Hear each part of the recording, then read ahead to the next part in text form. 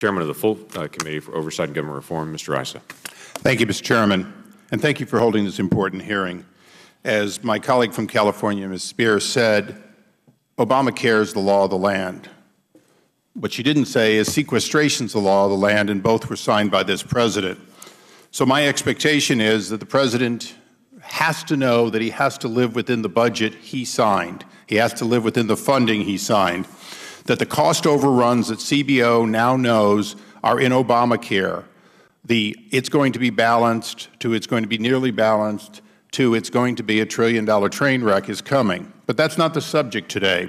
The subject today, quite frankly, is the privacy of the American people and the accuracy of the data and waste, fraud, and abuse.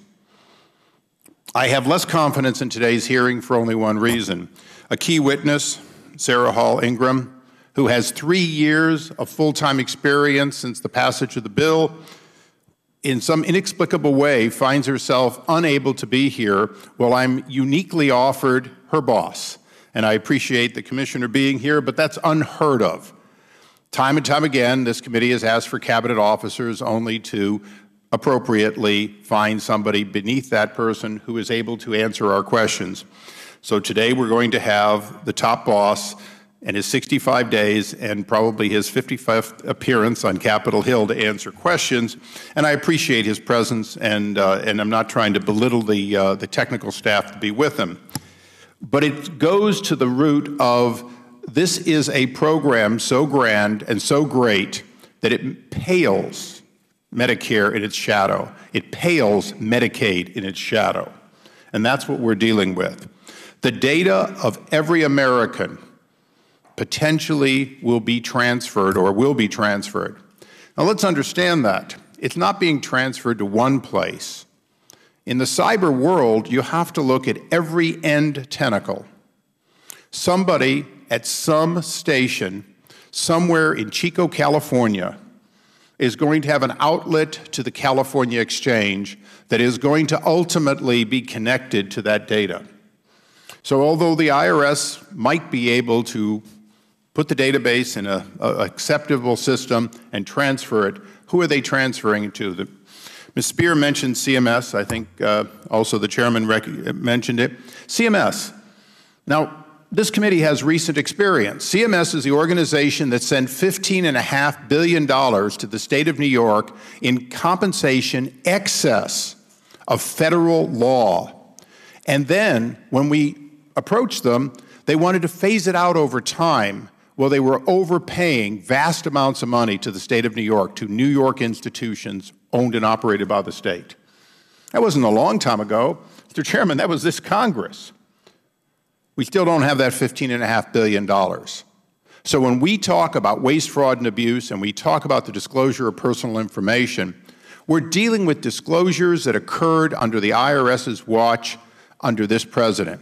We're dealing with waste, fraud, and abuse estimated by the Inspector General to be greater than the Army's budget.